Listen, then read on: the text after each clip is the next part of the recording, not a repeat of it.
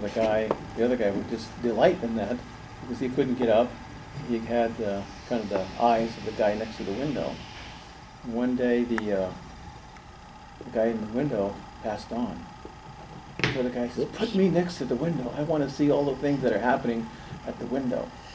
And so the lady said, "Pretty, there is no window. That's just a curtain.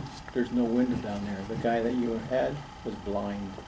Wow. But he would describe everything in detail, the parade and the people walking by, from memory. Nice. Wow, where was this from? This is a true story that the guy actually had a near-death experience like you had. Talked about that. So it's wonderful to see you creating, because that means more wonderful works are coming for people to look at and to change their point of view and their hearts and their minds. It's great. Wow, so you do not, you're from Nami. Tsunami. You're up on Sinead, right? No, we're right here downtown. Up on Sinead, that's like County Mental Health and the Wellness Center. Yeah, the Wellness Center. Yeah, and they have a wonderful art program up there. Next to the last stop in. Yeah, and the coroner's office. Yeah.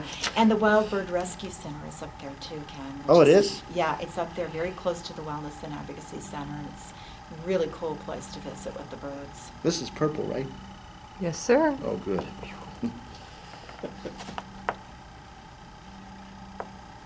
Your friend. So you don't do the Wellness Center? I've gone over there for sure. I love what Naomi does. She's got a fabulous program, and she's very talented herself.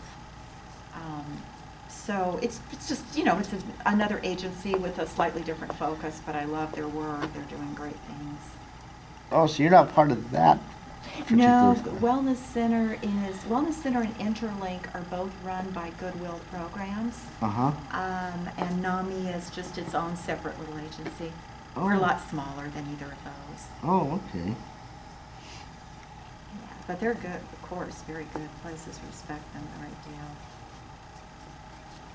So you guys have an office somewhere? We have a little office downtown. It's across from the library. That's Royal Blue. Oh, okay. And we used to be in the bigger offices kind of over in the Santa Rosa Business Park. And we had an art program that met once a week there. But now we've moved into a small place and we don't have room for it. But we are looking to find a place where the art can happen. And we're looking to have a place where it could happen any day, not just once a week, like a dedicated spot. Oh. And we'd like to find it kind of down in the Arts District, down there south of A, the SOFA District, down there where all the other galleries and things are. That's Royal Blue. Oh, good. And Ken, could you just remind me of the name of the art piece? Name of the art piece? The title? Guardians of the Night. Oh, thank you. It's a great name. And I'm filming this little segment, so if you want to wave to the people out in the. Okay.